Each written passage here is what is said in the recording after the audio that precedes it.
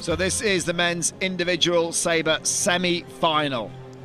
The reigning Olympic champion, Aron Szilagyi of Hungary, will take on Kim Junghwan of Korea.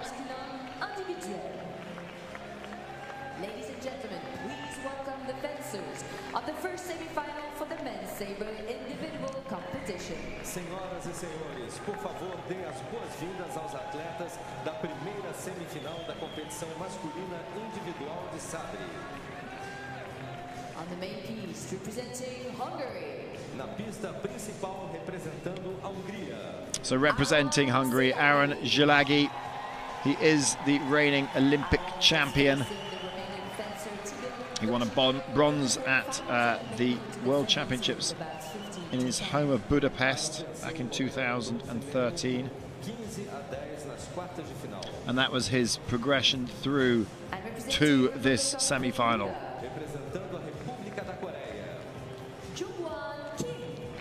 And from Korea, the very exciting and explosive and interesting to watch sabre Kim Junghwan from Korea. This was his progression through, knocked out Nikolai KOVALEV in the quarter-final.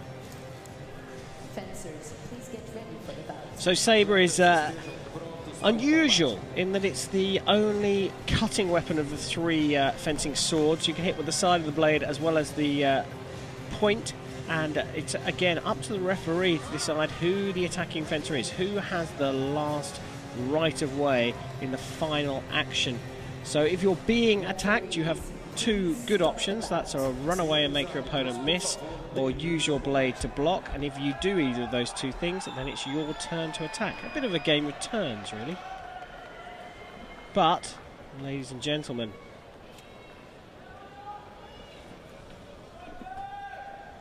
fasten your seatbelts. It's sabre time.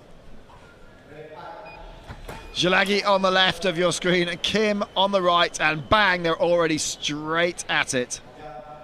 Simultaneous, that attack. We will see a lot of simultaneous attacks. That time there's blade contact. Szilagyi comes through with the point. Yes, this is fast, this is furious, this is sabre. These two have met 5 times in this Olympic cycle. Szilagyi won 15-11 in 2013 at the Padua World Cup. Szilagyi won again at the Budapest World Grand Prix Kim won at the Budapest Grand Prix in 2014. Szilagyi got him back at the Athens World Cup 15-8 in 2014, but more recently it's a one-on-one. Kim won in the New York Grand Prix in 2014, and Szilagyi won at the Moscow Grand Prix last year. So really very little between these two. Szilagyi with the early lead, 3-0 for the Hungarian. Kim coming forward. Now it looked like it was a parry from Szilagyi. It was Kim's attack. Szilagyi parried his attack and then hit him with the riposte. There's the parry and there's the riposte. There we go. Great slow motion replays. You can really pick out the blades with these superb lights in the Karaoke 3 arena, and Szilagyi's 4-0 up. Difficult to separate that one. The referee's just saying you both started at the same time. We go again. That was Szilagyi's. So 5-0 up. Szilagyi's running away with this. The reigning Olympic champion. Yeah, he's got great timing, wonderful rhythm and movement, classic Hungarian technique, and pulls out some unbelievable parry riposte. Not that time, because a passionate, athletic, 100% committed Kim Junghwan is also brilliant on his feet, has brilliant timing, and he's so fast. And in the last 3 years, has had a great improvement in his technique. Well, Szilagyi slipped, his front foot slipped away on that point, and that sent him down, and really was one of the reasons why he was hit in that encounter. Couldn't defend himself, he was sliding. Great shot of the guard in Sabre. And that's another point to Szilagyi. Yeah, I think it was contested though by Kim. I think the video's been sent to who started that one first. Yeah, and the referee's got to decide whether it was Kim who finished his attack. If you look halfway through the attack on that replay, it looks like he stops and then starts again. His arm doesn't come backwards, but it does stop moving forwards. That's crucial. Sticks with the same decision. So started, stop. You can see Papatori started again.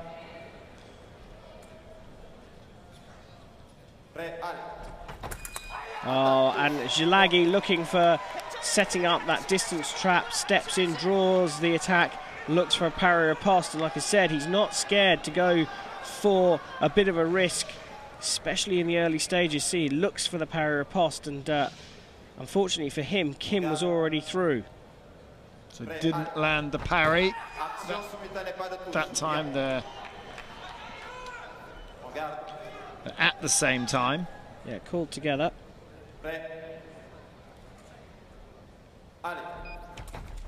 Oh, beautiful attack. Kim took a couple of exploratory steps forwards, just had a look to see what Szilagyi was doing, and then just exploded on top of him. Unbelievable. Caught him on the wrist there. Szilagyi unable to use his guard to block out Kim's blade. That time it's Szilagyi. Now you might recognise that young man. That is Andras Deshi, brother of Tomasz, who was fencing here today.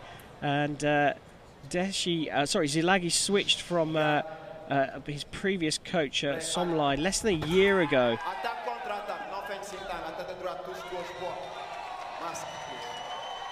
So Szilagyi asking, the little box sign is asking for a video replay, a video appeal. The fencers are allowed 2 unsuccessful appeals before they run out. So that is Szilagyi using up one of those. Yeah, the referee's stuck with his decision. So 7-4. There is no clock in Sabre. It's all done so fast that there's no need to time the bout. It'll be over quick enough. When we get to 8, when the first fencing to get to 8, we have a break. And that is the case right now. So we're into the minute break. Brilliant late parry riposte here from Szilagyi. Makes it look simple, but let me tell you, that is a superbly impressive parry riposte to finish things off, and he is looking very, very dominant here. The energetic, exciting, electric Kim has been subdued in this first period, and that's all down to the skill of Aron Szilagyi.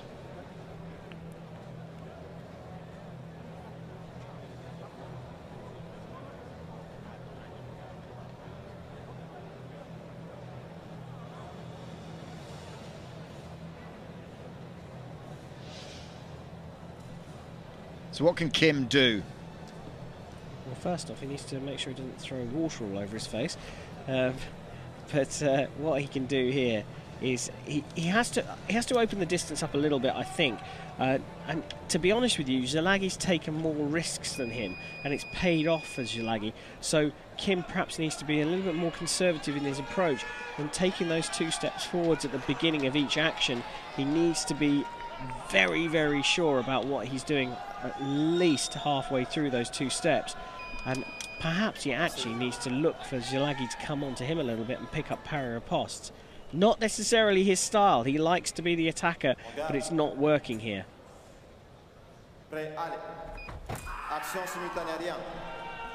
No separation there. Simultaneous attack. So Szilagyi was hit on preparation. Yeah, slightest hesitation. There is talk about experimenting with changing the position that the fencers will come on guard in sabre. They are going to do it after this Olympic Games. They're going to move them so their back foots are on the on-guard lines. They'll be virtually touching each other. In order to stop this, too many simultaneous attacks where there's no separation between who starts their attack first. Yeah, who initiates. I'm not sure if it will, but we'll see. They've done some tests. They're confident it will. And point to Szilagyi. Yeah, Kim acknowledging that one. He thought he'd pick things up, but if you watch here, the blade goes into the bottom third of Szilagyi's guard, or Szilagyi's weapon, and that means it's a parry or a pass by default.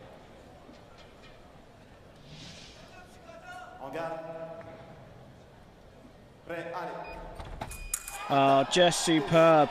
Changing from a cutting action to a point action there, extending the reach, which he lands with that point as he comes forwards. Very, very good stuff from Szilagyi, great variety. But Kim still leaning forwards, looking to come out the blocks fast. For me, this is not working for him at the moment. He does get that attack. Szilagyi calls for a video replay.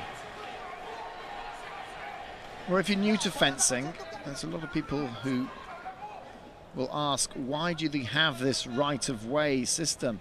And I like to say, well, it's like, why have an offside system in football? If you don't have the offside rule, then you just have like big, tall attackers just hanging around the goalkeeper the whole time. And the right-of-way encourages proper fencing. Yeah, fencing etiquette. It's my turn, then your turn. My turn, then your turn. And you have to strike when you have the initiative. Preparation, attack from Szilagyi. A slightest hesitation there, and for the uninitiated, you're thinking, well, wow, how does the referee call that? But when you see it in slow motion, you see that step forward, the arm comes out from Kim, and then it just comes back very slightly, and that's opening the door for Szilagyi's attack. Another video appeal by the looks of things.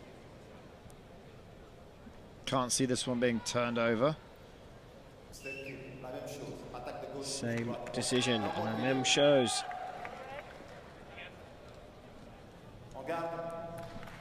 So Kim's got a bit of work to do. 11-6. Right on the back line. Szilagyi pushed back. Kim's not out of it yet. A bit more patience on the attack. That lovely hop that you see from Kim just before he starts his attack. That gives him a bit of a spring and momentum to start the acceleration of his attack. Kim's flunge attack.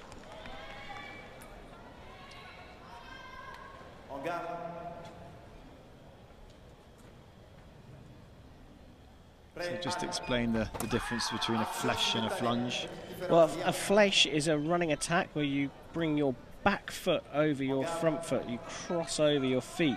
That's not allowed in sabre, so they've developed a special flesh, which is a combination between a flesh and a lunge, where your back foot stays behind you and you fly through the air. Now Kim's starting to get back into it. He maybe has the initiative now. Yeah, just stuttering on his attack a little bit, waiting for Szilagyi to make a mistake, waiting for Szilagyi to counter-attack that time, and landing his attack.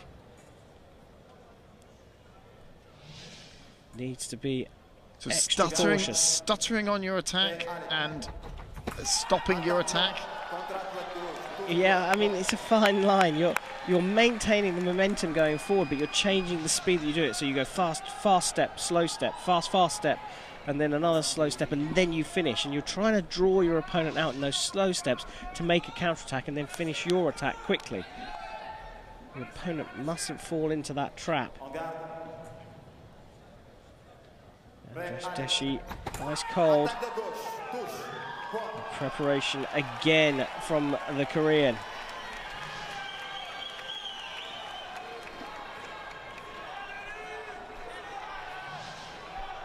So fractions of a second decide who starts the attack first. This is good for Kim, though. He gets the attack again. Those attacks are working for him well. Well, when he can get Szilagyi moving back, then Kim's able to finish with this long, stuttering, as you say, attack.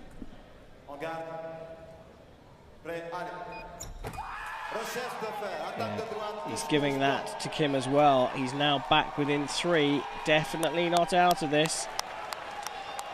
I tell you, if he gets back into this fight, gets on level terms, we're going to see him running around the field of play, as we did a little bit earlier on today as he was going through the field.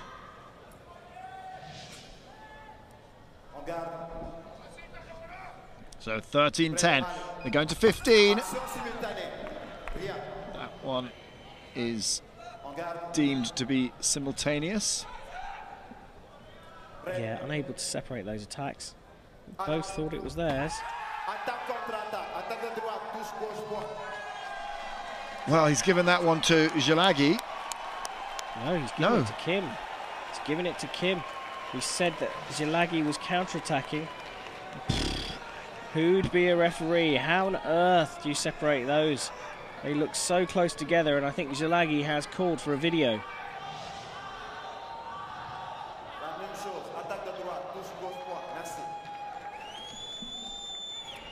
Well, that was a big call from Papature to bring the scores to 13-11.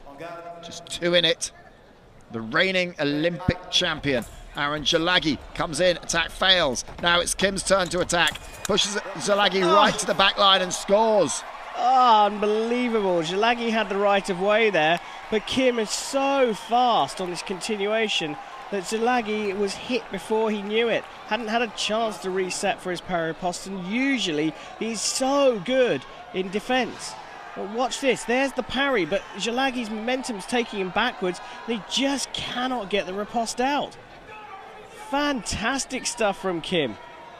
So Szilagyi did all the hard work. He actually parried Kim's blade, but couldn't land his riposte in time. Kim picked the initiative back up and brings the scores to within 1. That time Kim comes flying in, and Szilagyi able to land the parry riposte. You could hear the clack-clack of blade contact, and then contact with Szilagyi's blade to the mask of Kim. Yeah, and Kim really did have the momentum there, but Szilagyi stole it back off him quick as a flash, and now that's it, it's over! He's done it. It took him a while to get over the line, but he has done it. Aron Szilagyi, the reigning Olympic champion, now has a chance to fight, to defend his gold medal, and he is guaranteed either silver or gold later on this evening. And Kim Junghwan, the 32-year-old Korean, well, he'll have to go into the bronze medal match-off. So confirmation, the winner, Aron Szilagyi.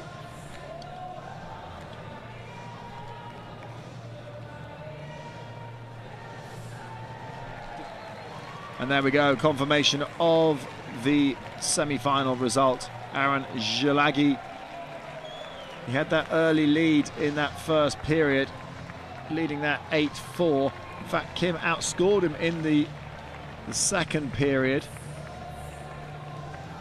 But Szilagyi doing enough to maintain his lead all the way through. And he outfenced Kim, I think. Kim was more athletic, but I think Szilagyi perhaps had the better tactics. Yeah, better tactics, better technique, and those parry ripostes are sublime. And he's looking pretty happy with himself, and so he should. But I think as we look forward to the second semi-final, well, we've got number 2 and 3 in the world in the first semi-final, and then we have lower-ranked fencers in the second one. Number 10 in the world in Daryl Homer, number 15 in Mujtaba Abedini. I believe that Mojtaba Abedini is the first Iranian to make it to a semi-final of an Olympic fencing event.